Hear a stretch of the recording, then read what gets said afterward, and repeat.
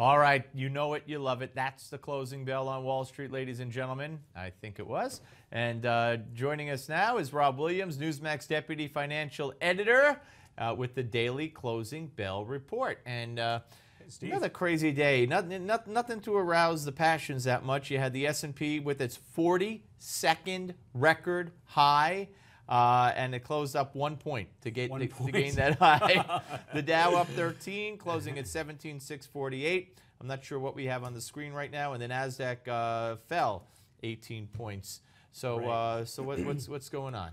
Well, we opened pretty weak because Japan slid back into recession, which nobody saw coming. They thought that because of all the stimulus they've been putting into their economy, they would actually grow. Gee, wait a minute. Are you telling me that stimulus doesn't work? Infrastructure, roads, bridges, all that stuff. Didn't we go through a stimulus early on as well in the first Obama administration? Well, I think it does cast a lot of doubt as to what Japan is doing. The thing that Japan did wrong, though, is that it raised sales taxes. So on one hand, they're pumping money in, and then they're trying to take money back because their national debt is out of control. I think it's 3 times what GDP I mean, they came out of a recession, or they were trying to come out of a recession for years. I mean, maybe I don't know if I missed the we're out of the recession portion or not because I don't follow it that closely. But now to hear that they're back in, I remember the scrutiny of their policies many years ago that they were going about it the wrong way in the first place, and that we shouldn't make the same mistakes is what a lot of people were saying on the economic side. Right.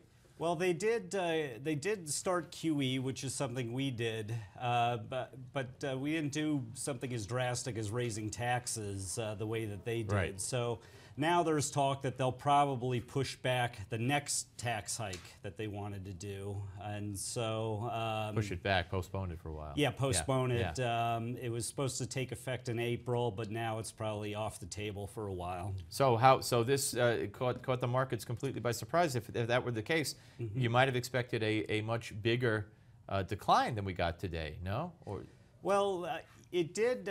Let's see. Well, Asia was really off. Europe started slow and then rose, and so did the United States because with Mario Draghi, that's the head of the European Central Bank. He was also talking a lot about stimulus today. I thought he was the second baseman for the St. Louis Cardinals. My mistake, yeah. Well, he's their version of Janet Yellen. Oh, okay. So. Gotcha. And so he talked about the stimulus that they want to embark on, and that lifted Europe. And so the United States, we got a lot of merger. Right, I was going to say a lot of mergers and acquisitions.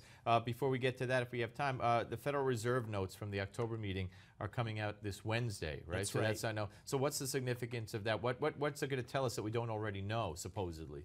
Well, at the last meeting was when they ended the QE stimulus. That was a big, we were all waiting for that. Yeah, so it'll be interesting to get some insight as to what they're thinking about the state of the U.S. economy, the global economy. Not to interrupt, but I heard a report today that because a lot of people are quitting their jobs, more and more, I should say, that's an indicator that Janet Yellen has always been looking for to see how the economy is growing, that if people could quit their jobs and then presumably look for new ones and get new ones, then that's encouraging to her. If that's the case, what could that mean?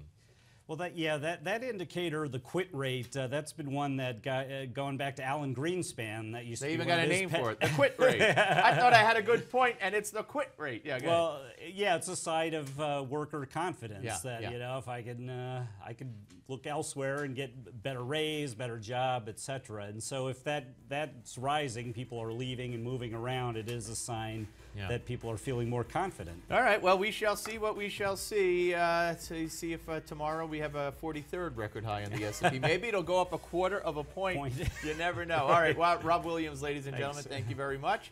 And of course, if you want to take control of your financial future, you know how to do it. You could do so by checking out moneynews.com 24/7. We are live with that 24/7. moneynews.com. Up next, Gimme 5 right here on Newsmax Television.